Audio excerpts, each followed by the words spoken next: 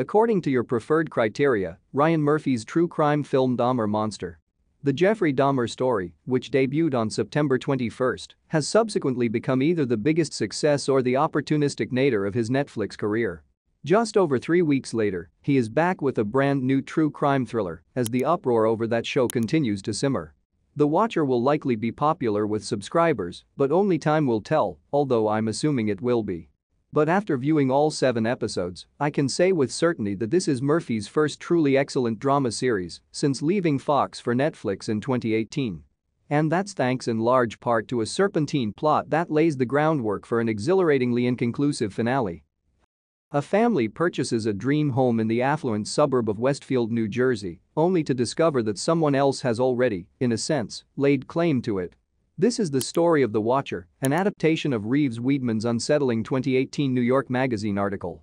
The Watcher, who claimed to have been watching their property for the greater part of 2 decades as their father and grandpa had done before them, began sending them typed messages in the real-life story. The letters included vague threats directed towards the family's children, or, as The Watcher refers to them, young blood, as well as spooky inquiries like, "Do you know what is inside the walls of 657 Boulevard?"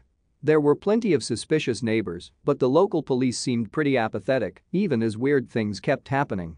Eventually, scared out of their wits and facing ever-worsening financial straits, they put the house up for sale. Unsolved when the original article ran, the case remains a mystery in 2022. An endless list of suspects, these details serve as the framework for Murphy and co-creator Ian Brennan's television series, but unlike many other docudramas, The Watcher departs frequently and abruptly from the truth.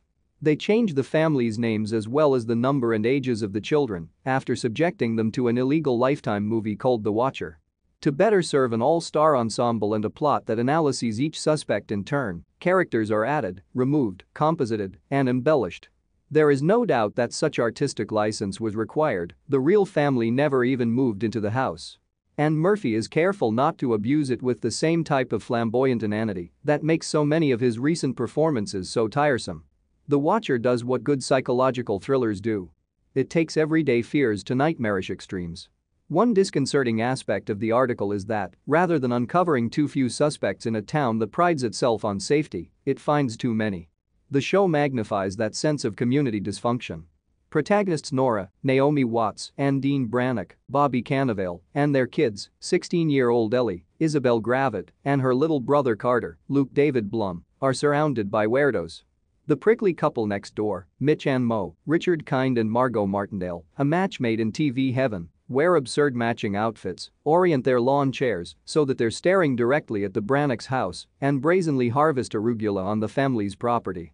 Elsewhere in the neighborhood, historical preservation control freak Pearl, Mia Farrow, takes the Brannocks' interior design choices personally, while her emotionally disturbed brother Jasper, Terry Kinney, hides in their disused dumbwaiter.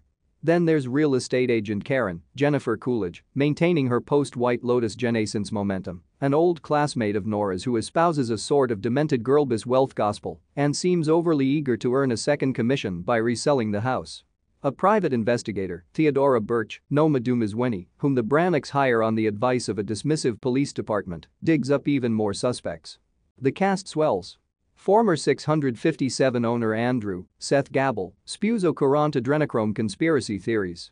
A 19-year-old home security entrepreneur, Dakota, Henry Hunter Hall, allows himself to be seduced by Ellie. A local teacher, Roger, Michael Nowry, is known for having his students write anonymous letters to Westfield homes they love. Theodora brings news of a patriarch who slaughtered his wife and kids in the house, then disappeared, in the 90s. The possibility arises that Dean invented The Watcher because he doesn't want to admit to Nora that they really can't afford the $3 million mansion. And so on and so forth into buyer's remorse oblivion. Every character is a little bit guilty. It would seem like a disadvantage that the genuine Watcher has never been found, yet it actually becomes a strength. Instead of coming up with a cliched ending, Murphy and Brennan make the most of everything's shaggy dog appeal. While the great mystery is never fully resolved, smaller ones are frequently in ways that only lessen the significance of the letters. A few episodes after the Brannock family and eyewitnessed paramedics removed 2 bloodied bodies from Mitch and Mo's home, it was revealed that they had actually just left town and that their unhappy adult son had feigned their deaths. Dean acknowledges sending one note but denies sending the others. Then his supervisor gives him a video of a strange woman getting into bed with Dean, leading to his termination. We know it was Dakota because he admits to it before realizing he has no idea how the woman in the footage got into the house. In other words, everyone is at least a little unhinged, and most have done something awful, including the Brannocks. Dean allows the stresses of his career and new home to gradually transform him into the prototypical rich, white, conservative suburban dad. Fixated on his daughter's nascent sexuality, he sicks the cops on Dakota, who is black, even though she's past the age of consent, and it's perfectly legal for the two of them to date. When Dean tries to confront Mo about Andrew's claim that his 3-year-old son walked in on her, Mitch, and a cabal of the town's elders sacrificing a baby in the basement of 657, she rightly equates the accusation with the deranged conspiracy thinking of Canaan. What's the matter with Westfield? The Watcher isn't merely a critique of conspiracies, though. It addresses the more pervasive paranoia that permeates modern American life. The Brannocks spend a lot of money on security and monitoring, but it only serves to further erode their sense of security.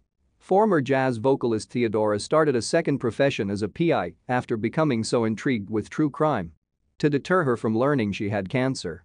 Even though there is rarely a relationship between the source of people's anxieties and what actually threatens them, the show frequently demonstrates that there are valid reasons for individuals to be worried. Joe Mantello's character, who may or may not be John Graff, gives Dean a sermon on the church, female purity, and an alarmist theory that predicts the country is due for a generational crisis. But Graff, if he exists at all, is a psychotic killer who murdered his entire family and thus obviously posed a far greater threat to them than atheists or teen sex. Regardless of his relationship to reality, Graff embodies something genuinely dark within Westfield. An aging community's simultaneous fetish for youth, aka young blood, and resistance to change, i.e. historical preservation. This is what makes the place such a culture shock to a family that is just relocated from New York City. Murphy and Brennan pay conspicuous homage to Rosemary's Baby, from Pharaoh's presence on the other side of the young old binary, to the basement baby sacrifice, to the name Dakota shares with the Upper West Side building, where Roman Polanski's horror classic takes place. The Watcher is in part a reversal of that movie. It's the suburbs that feel strange and sinister to people used to living in the city. There are political implications here, in an era of blue cities and red suburbs. But the show complicates that dynamic, too, when the Brannocks move back to Manhattan and find the subway messed up for hours one day because someone pushed 2 people onto the tracks. All of the aforementioned, even the topics that are immediately apparent, such as money, real estate, and women working for creative fulfillment as opposed to women working for pay, has greater thematic resonance where it comes from. This all-inclusive approach to meaning creation has frequently been Murphy's downfall. On his shows, the artifice is typically turned up to 11, liberal philosophies are then preached at the same volume, and everything gets too loud to enjoy.